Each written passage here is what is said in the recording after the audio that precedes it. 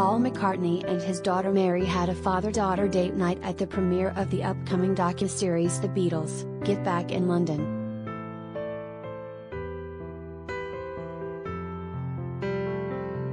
It was a family affair at the London premiere of The Beatles, Get Back, an upcoming three-part documentary series that will offer Beatles fans an intimate glimpse of the band's most pivotal recording sessions.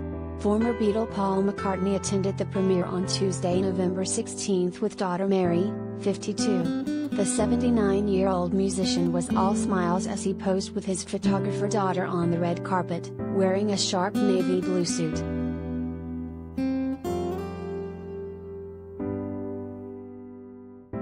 Mary opted for an all-black ensemble and stylish combat boots. The photographer is one of 5 children that the musician shares with former wives.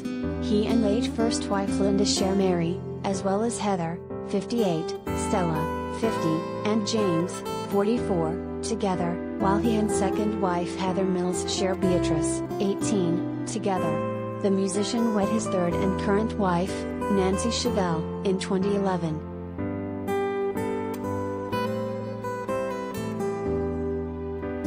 He and Mary were on hand to celebrate the premiere of the upcoming Peter Jackson, known for his work on the Lord of the Rings trilogy, among others, directed documentary. Available to stream on Disney Plus on November 25, the docuseries will transport fans back to the making of the Beatles' final album Let It Be, which originally had the working title Get Back. Peter consulted over 60 hours of unseen footage and more than 150 hours of unheard audio for the project, giving viewers access to private film archives.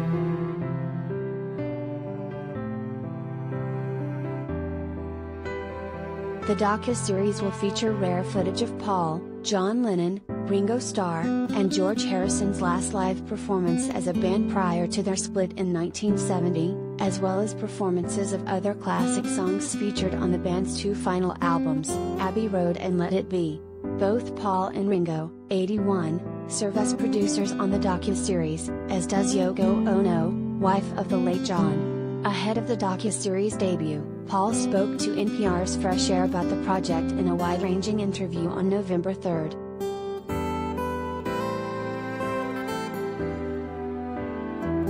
Among the many revelations, the musician said he knew he would never top the Beatles following the band's split, and that was okay by him. It was quite difficult, because I didn't know what to do at all, he said of the period post-split. And I didn't really have any brainy ideas, except if I want to continue in music, maybe I'll form another band. But then, how do you do that after the Beatles? How could anything I do be as good as the Beatles?